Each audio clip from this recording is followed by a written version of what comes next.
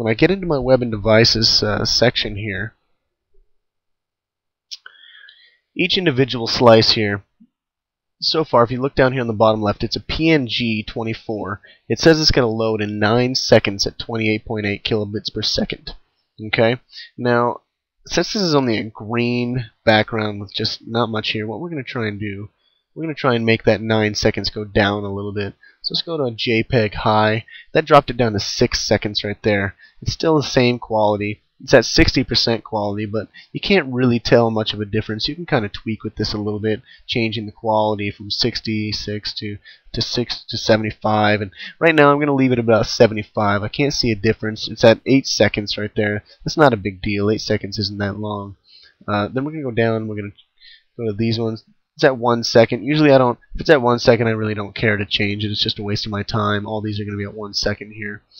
This one right here might be at 7 seconds. There's nothing here but a gray background and a little bit of text. So what we can do is we can change it to maybe a JPEG medium, which is going to be quality 30%. See, you can see that it's kind of not as good quality as the rest of these here. So we're going to change that 30%. Let's move it up to where we can actually distinguish a quality difference. Let's go to 75 again. And it's good enough. You know, well, it's at 13 seconds. Before it was at 7. Let's go ahead and go back to PNG 24, or it's at 6 seconds. We'll leave it at 6 seconds there. And that means these are all going to be 6 seconds as well. 5 seconds for that one. Let's grab our hand tool here up on the top left. I'm going to go down so I can check out the footer. Then I will grab my slice select tool. And this one's at 1 second. This one's at 2 seconds. That's not big deal right there. Okay, now that we've kind of, you know, optimized our site here to where it would load quickly, just doing this tutorial very quickly, you can kind of mess around with it yourself, you know, get the feel for it. I'm going to go ahead and just click save. What that's going to do is it's going to pop up this screen here to save it. Okay, right now it's saving it under a folder that I don't really want to save it at. I'm going to save it to my desktop, and I'm going to create a new folder. And I'm going to call it PSD Site to Dreamweaver. There's my new folder that I've created. I'm going to place it in this folder, and I'm going to call this PSD Site to Dreamweaver again, just for tutorial's sake.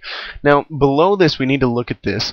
Save as type. Right now, it's only saving the images, and that'll save our images, and then we'll just have to go into Dreamweaver and plop those images right into Dreamweaver with using layers, using divs, using tables, however you want to do it. But a quick way to do this, and a really simple way to do it, is to take this images only.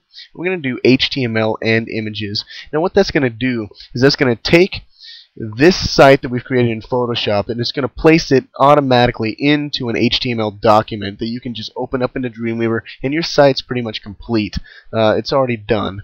And it's also going to create your images into a separate folder. It's going to organize everything for you very nicely. So I'm going to click Save right now. And now that it's saved everything, I'm going to switch over to Dreamweaver and open that up. Okay, and I'll show you how that's done. We're going to go down here, and I'm going to open up Dreamweaver, and I am going to search for that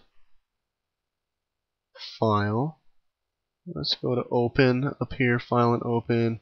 We will go to our desktop and go find that site that I just created. So the PSD Site to Dreamweaver, and I'm just going to open up my HTML document right here. And voila, here's the website we just created. Right here it says this was the no white space image area. I'm just going to delete that text. We don't need that anymore. It's just telling me that there's no image there. It's just a blank area in this table. See how that works? It created our images automatically for us, and then with that HTML file, it automatically put it into a table. And we can take this outer table here. We can, if we want to center our page, if we want to give our page a background color, let's make our background color black. And now we have just transferred, actually, see this table right here, it's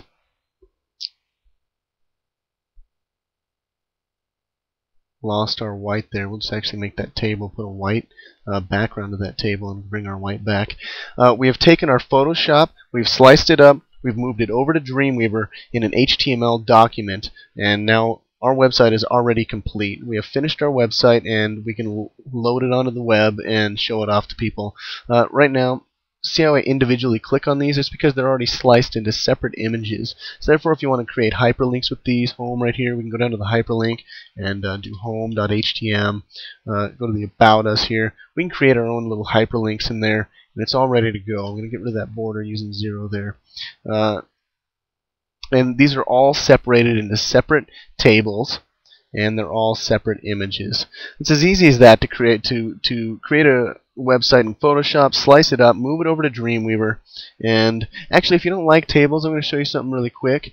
We can go to Modify here, and we can go and convert these tables into AP divs, which is now going to change all these tables. Now they're in layers. So if you don't like using tables and you like using layers, you can still do it this way. Put it on this thing, put it on your Dreamweaver, go to convert it over to layers, and now you're using CSS divs, which they've automatically created into separate div files up here on the right hand side, as you can see. That is our tutorial on how to slice up a PSD website, move it over to Dreamweaver in an HTML document, change it over to layers, and now you can just go open up your Photoshop, create a website, and transfer it over, and you're all ready to go. Thanks for watching this tutorial. Webnewbie.com is where you can find it, and hope you watch our videos, and I'll see you next time.